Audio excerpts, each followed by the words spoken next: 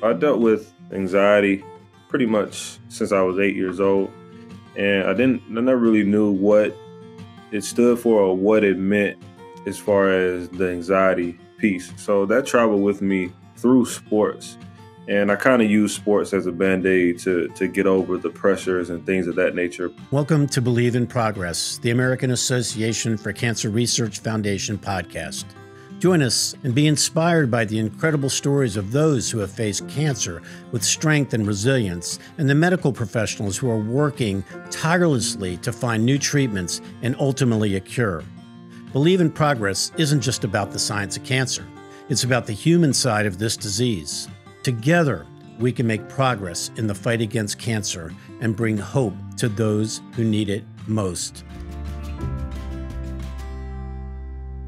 Welcome to the Believe in Progress podcast featuring Marcus Smith II, who's joining us remotely.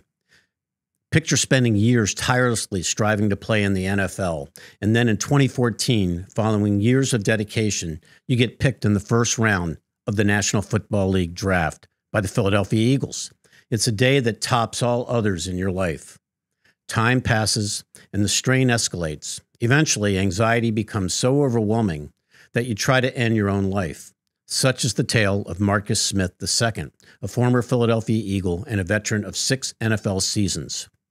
Marcus Smith II is a professional athlete, philanthropist, entrepreneur, and guest speaker dedicated to ending the stigma surrounding mental health, especially in professional sports. In addition to playing in the NFL, he creates opportunities for single mothers and their children through his foundation, The Circle of M, and seeks to improve the world through the written and spoken word. A Georgia native, Marcus battled anxiety and depression from an early age. He struggled with these unwanted yet ever-present companions well into adulthood and even contemplating taking his own life. Nevertheless, he overcame all odds to become one of the best football players in the world. He was a first-round draft pick in 2014. He went on to play for the Philadelphia Eagles, Seattle Seahawks, and the Washington Redskins. Marcus has touched countless lives along his football journey. His faith always at the forefront of his life. He is committed to helping others overcome their mental health struggles and believes his story can inspire them to get the help they need. Marcus has a bachelor's degree in communications, which prepared him for life after football. He lives in Waldorf, Maryland, with his wife, Allison, and their daughter, Sarai. To get more information about Marcus's foundation, The Circle of M, please go to the show notes for this episode, where you can find links and more information. Well, Marcus, welcome, and thank you so much for joining the Believe in Progress podcast. So excited to have you here today, and really appreciate you giving us a few minutes of your time. Appreciate you guys for having me. It's exciting to be able to speak and talk about some of the things that's going on in the world to push the message forward. So I'm always up for it. So thank you again for having me. Got a real important question for you. Do you still live in Waldorf, Maryland? I actually live 15 minutes from Waldorf, so not that far, still in Charles County. I'll tell you why. Because in beginning of my career, I was a school teacher, and I taught in Charles County. That's where I started my career. I taught school at Dr. Samuel Mudd Elementary School, which is right in Waldorf, and then I went to John Hanson Middle School. So when I saw you were from Waldorf, or you were living in the Waldorf area, I said, wow, that's kind of a small world. Yeah, it is a small world. That's cool. Yeah. That's cool, man. Yeah. Right outside of D.C. So what was it like for you when you heard your name called in 2014 when you were drafted by the Eagles, first round in the NFL? What kind of emotions and feelings did you have? Well, it was something that I always wanted to do since I was 5 years old. And I know you hear the cliche stories about wanting to play in the NFL, but it was really something that I always wanted to do. I would stay up with my father and watch Monday Night Football. That was our thing. And I was a guy that would always watch the game until the end of the game, right? I was just so fascinated. Right. Yeah, I still do that. Okay. On Sundays, I can't stay up that late. Down. But that's how I used to be when I was younger. So that moment of me getting drafted was surreal. I remember crying in my father's arms because I just completed one of the things that nobody in my family had done that thus far. And I really appreciated the hard work that I put in to get to that point. So it was a surreal moment, and I was very happy when it happened. You grew up in Georgia, right? Yes, and then sir. where'd you go to college? I went to University of Louisville. Okay. So okay. Yeah. Bobby funny Petrino your story coach? about that. Coach Strong was actually my coach. Okay. So I was Teddy Bridgewater era when he was there. Yeah. So you had some really good teams. Yep. It was fun. It was a good time. Your journey in professional sports came with immense pressure. I understand that. And could you share with us a little bit about how that affected your mental health? Because so much of what you do to help, younger people and people in general is to help them with their mental health. I'm just kind of curious about how it affected you. Yeah, man. So I dealt with anxiety pretty much since I was 8 years old. And I never really knew what it stood for or what it meant as far as the anxiety piece. So that traveled with me through sports.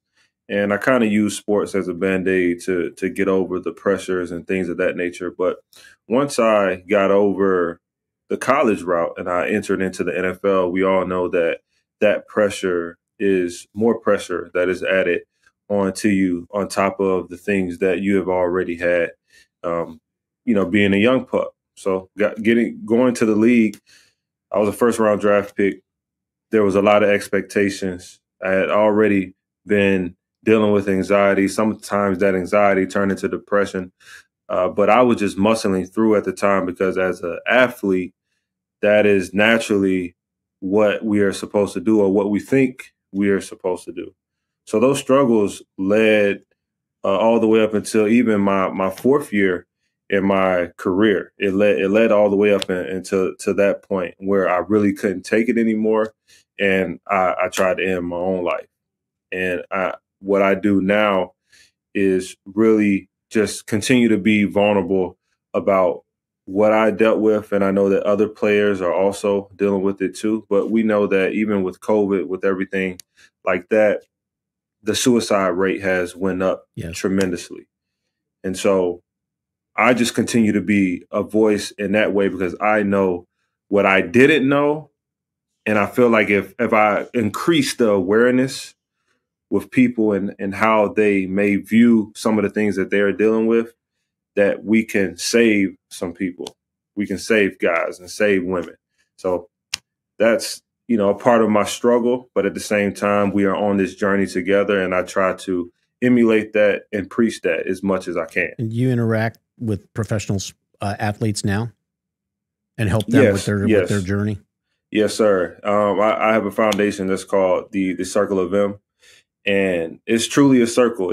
I became a certified life coach so I could be a bridge for guys to be able to help them get the healing that they solely desire. And I partnered up with companies who have the therapists like Sage Elite, NAMI, which is a big time mental health company too as well. And I partnered up with these companies just so I could be a bridge to be able to direct them in the route that they solely desire, because a lot of us don't have the knowledge or the wherewithal to say, hey, I need help, or know what symptoms that they have that are curating those anxiety and depressions, maybe bipolar or sleep, depending on what you may be dealing with. So I just try to be a bridge and help as much guys as possible. And it's crazy because a lot of times we could be on a healing circle call and I would speak about what I dealt with in Seattle, because I dealt with the anxiety and depression in Seattle. That's where it all happened. Mm-hmm. But they would open up to me in that moment. And then through trust and through just talking about it, now I can really direct you where you should go. So, Marcus, I think you know that my organization, our organization, it's the American Association for Cancer Research, so we're all about trying to find cures for all the different forms of cancers. But I know that many of the people that are watching and listening to this podcast are survivors and people dealing with their cancer, and they're dealing with a lot of probably mental health issues as well. Have you dealt with cancer survivors and people that have had to deal with cancer, and what's your advice to those folks with regard to mental health issues? Yeah, I dealt my auntie Mel. She dealt with colon cancer.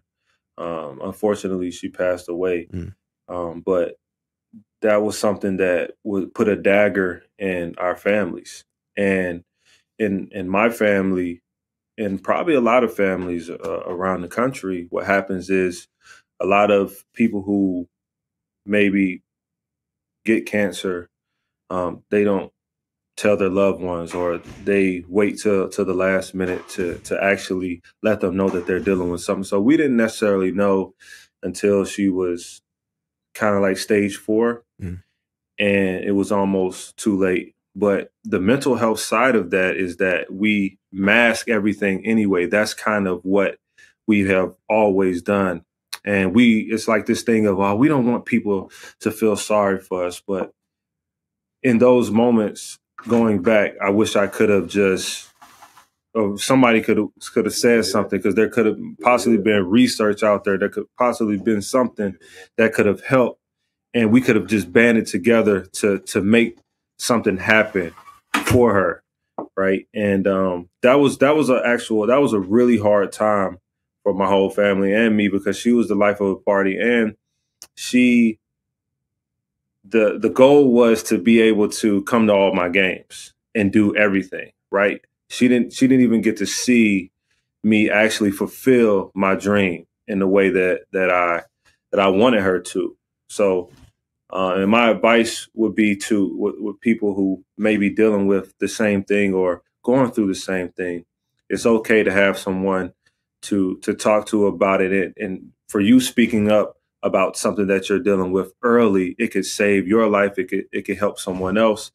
And I just think that we have to continue to speak about it, because the more you speak about it, the more you free yourself from it. And that is the healthy part about it. That is truly the healthy part about it, freeing yourself and continuing that journey to get healing.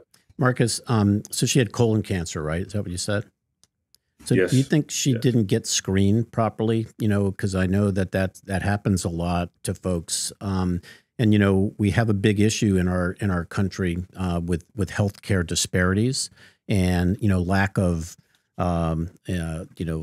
lack of equality, I guess, if you could say that. And so, just kind of curious if you knew anything more about that, and did she probably wait too late, and could that be like a cultural thing? I definitely think it is a cultural thing to wait late to see if something is going on, because you may have a sense of something is going on, but you kind of like ignore it, right? And then I do think that at that time that it was something that kind of was sprung on her too, later than what it have could have been if the checkups and things of that nature were going on routinely. Mm-hmm.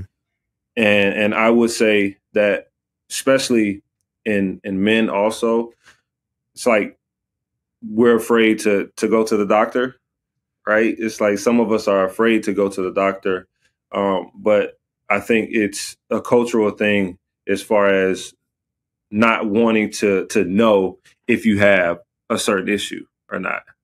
So going back to my aunt, I think through that process, I think it could have been known sooner, and that there have could have been things that have taken place to possibly help her better in that route, if we would have knew what we know now, would have knew about the research, would have just taken it more serious, I think. Yeah, interesting. How old was she? She was actually 45. So very young person. Very, very young. Very young. Must have hit the family pretty hard, I imagine. Yeah, it really did. It was something that for us, it was kind of unexpected, right? And it happens. It seemed like it happened so fast. Mm-hmm. So in dealing with that, it was tough for us to deal with, and we still deal with it today, honestly. Mm. We do. Yeah, and Marcus, you talked a little bit about your own mental health struggles in Seattle. How did you overcome those? How did you? I mean, if you were right up against it, the way you put it a little while ago. How did you? I mean, boy, you look like you're thriving right now. Just how did you do this? It was hard. I'm gonna be honest. It was a time where my wife was pregnant at the time. I had got so far gone to doing what I wanted to do. I wanted to get rid of the pain, right? And that's a lot of times how we feel, whether, it's dealing with mental health, cancer, whatever it may be. It's like you want to get rid of that pain. How do I get rid of that pain? And it wasn't until my wife called me that day when I was trying to end my own life. She called me. I rush her off the phone. I get off the phone with her. Then her mother calls me, right? And by the time she calls me, I'm like at the bottom of this hill, just sitting there. And that's when I actually realized what I actually tried to do to myself. That's when it came to fruition for me. And after that, I went right to Pete Carroll. Pete Carroll is an amazing coach. He's like a father figure to a lot of guys. I went right to him. I went to my D-line coach, and I told him that was the first time I said I need help. And they were receptive when you went to them, like that Pete was really receptive to you? He was, because he could feel how serious I was, and I explained to him what I just tried to do. So it wasn't about football anymore. It wasn't about the white lines. It wasn't about the money either, because I had just signed a $2.7 million contract with them. It wasn't about any of that. You would, on the outside looking in, it looks like I have everything and my career is going the way it should go. But I was still hurting in the inside, trying to release pain that I had been dealing with since I was 8, that I had never addressed since I was 8. And so they directed me to a therapist I went to the therapist every single day after that. And that's when I really started to figure out who the true Marcus Smith was, because I had to unpack everything. And it wasn't easy to do that. But at the same time, that's how I got through it. I stopped what I was doing, right? Because I didn't feel like I could do football and actually unpack all of these things and be the very best football player that I can be at the same time. And I really took time out for myself, which was the first time in my life that I ever did that. Because you were training for football and trying to be the best athlete you could be? Yep. It was, if you could think of every September, like I didn't miss a September of playing football. So then when you get to the NFL, the schedule and everything, it's so much more, because now this is your profession. This is your job. So a lot of that consumed me. And that's what my true focus was. Mm-hmm. And some people still can't believe that I actually walked away, because in their minds, it was, hey, like, you are where you want to be. You know how many people would die to be in the position where you are. But my thought process was, well, if I don't get the help I need, I'm not going to be able to be here right any longer. So I need to step away to get the help that I need, so I can be the very best person I can be first, and then football player. That speaks volumes. I mean, I've always liked Pete Carroll, but that speaks volumes for him to kind of accept you and help you deal with your problem. I mean, that's refreshing. Actually, it's kind of like it's nice to see that happened, because probably was the first step in saving your life, right? Yes, it was the first step in saving my life, but also I had a father figure that I seen really help me. Right? You may find people that may not want to do that, but at the same time, he didn't turn the cheek. He listened to what I was saying. He got me with the right people. He didn't care about football at the time anyway. He told me, and him and my coach told me, like, we want to do what you feel best. what you think is best right now. Don't even worry about practice. Don't worry about none of that. We want to get you the help that you need. That's great. So so the foundations, is there two foundations, or is there the M2 Foundation, or is Circle M? Or did they one evolve into the other? Oh, so well, it's one foundation now. The M2 Foundation was something that I did at the beginning of my career, Okay. and then it transformed to the Circle of M, thecircleofm.com, Mm-hmm. which is we unmask the feelings that cause anxiety and depression. And how do people get to that? And we'll put this in our show notes, but is there a website for people to go to? Yeah, so you can go to thecircleofm.com, and you will see, once you go to the site, you'll see everything that we do, the podcast, we're actually developing a mentorship program for men now. So they'll be able to see that as far as the mental health goes. So everything is on there. So it's interesting, Marcus. I interviewed a young man who I got to know. His name is Trevor Maxwell. And if you look at our podcast series, you'll see the interview with him. But they created a foundation called Man Up to Cancer. And you two should probably get together at some point. And because the stigma, as you were talking about, for men was not to talk about their cancer, and they've created quite a community of people that have supported one another and helped each other. So I'm gonna make an introduction for you two guys, because I think it would be, what you could bring to that group might be very powerful. I think that'll be awesome. Yeah. I think that'll be awesome. So I see behind you there's a picture. It's called it looks like the Feelings Wheel. Oh yeah. What is that? What's that? Well, so I'm at a gym right now. Okay. Right. I have a gym. It's called A&M Sports, and it's a gym that primarily my brother-in-law runs. But what I like to do before guys get on the turf, or before they do anything, I like to tap in with them mentally, right? Because if you don't know how to name your feelings, this is where I used to be, right? So I look at this all the time so I can name my feelings, if you can see it right there. So I have them tap in to see, okay, what is your mood today? What are you feeling today? So they can actually name what they're feeling. And I do this too as well. So it's important to know that as a man, because a lot of us men are walking around not knowing exactly what the emotion is we're feeling for that day. And I think it's very important. So fitness and nutrition are very important for preventing cancer, because people can prevent cancer if they to some extent. You look like you stay pretty fit, and so does that play into your work and with the mental health and all those different activities?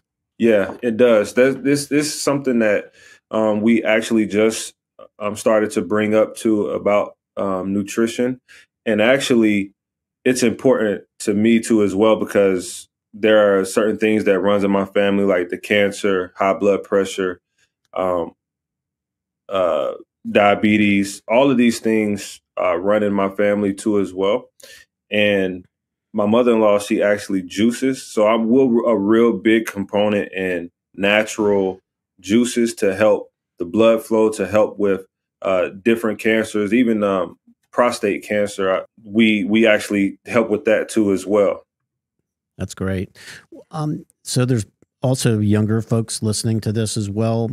But for young athletes and even just young people, what advice do you give to them as they kind of navigate this world, and maybe navigating school, or navigating going out for the football team, or the women's soccer team, or whatever it might be? What advice do you have for our youth, if you will? Define what you feel like success looks like. Success is not a destination, it's a mindset. So for kids going out for the football team, for kids who are already on the football team, who, with social media and the things that they see, they may think that, oh, I have to get to a certain place in order to be successful. You have to realize that success is all in the mind, and that where you are right now, you trying, you doing what you love to do, you have to understand that you are already successful in that. So we have to realize that the destination part, success, there are different parts of your life where you're going to have to keep moving forward. And I didn't realize that till I got done playing, because it was more, my purpose was after I was done playing.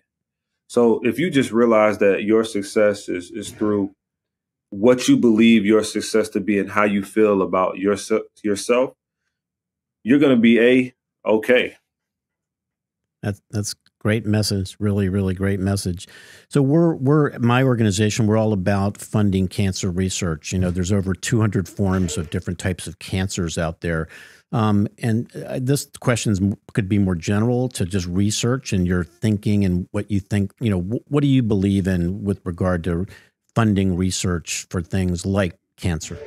I believe wholeheartedly in funding the research, because we have to, in order to know what is out there and how to combat it and the best possible ways to combat it.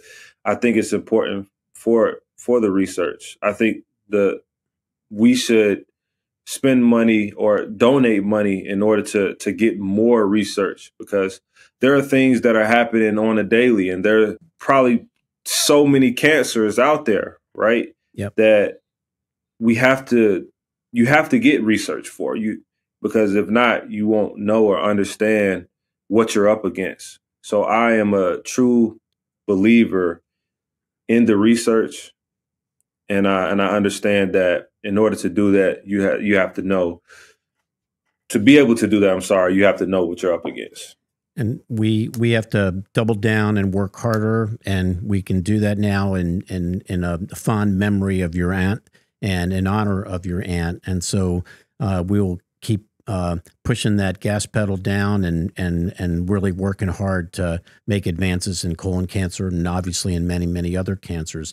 Marcus, you're a refreshing young man who I'm so happy have overcome your issues and still dealing with them on a, as you said, on a daily basis. But the message that you're sending out to not just youth, but everybody is really, it's an inspiring story. And I'm thrilled that you gave us this opportunity to get to know you a little bit and get our audience to know you a little bit. Just such a pleasure to meet you, and you keep up the great work. And if I'm ever heading down towards Charles County, which is also known for its wonderful Maryland steamed crabs, which I've had a few of in my day, yep. I will make a point of stopping in and saying hello to you and your family. Please do. And thank you again for having me. I'll continue the mission, you guys' mission too. Thank you. The fight is won when we do it together. Anyway. It's all about being together, right? And we will make sure that if people want to get in touch with you, we'll leave information about how people can see you on social media and email and the website. So we'll make sure we promote that properly. But Marcus, thank you so much for joining Believe in Progress. That's what we're about, believing in progress. And yes, it could be mental health, but yes, it could be in curing cancer. And you're a great guy, and I really appreciate your time today. Thank you. Thank you guys for having me. Thanks, Marcus. Once again, thank you to our listeners, supporters, and donors. Remember, your support drives the progress against cancer. Please consider subscribing to our podcast, sharing this episode with a friend, and heading over to our website, aacr.org, to consider making a donation. When you donate to the American Association for Cancer Research, your investment in life-saving research propels the important work of the more than 54,000 members of the AACR in driving progress against cancer. You can support life-saving cancer research with any donation you make today. Thank you for listening to Believe in Progress, the AACR Foundation podcast. This podcast is produced by CollegeCast, LLC. Please visit www.collegecastpodcast.com for more information. And remember, cancer research saves lives.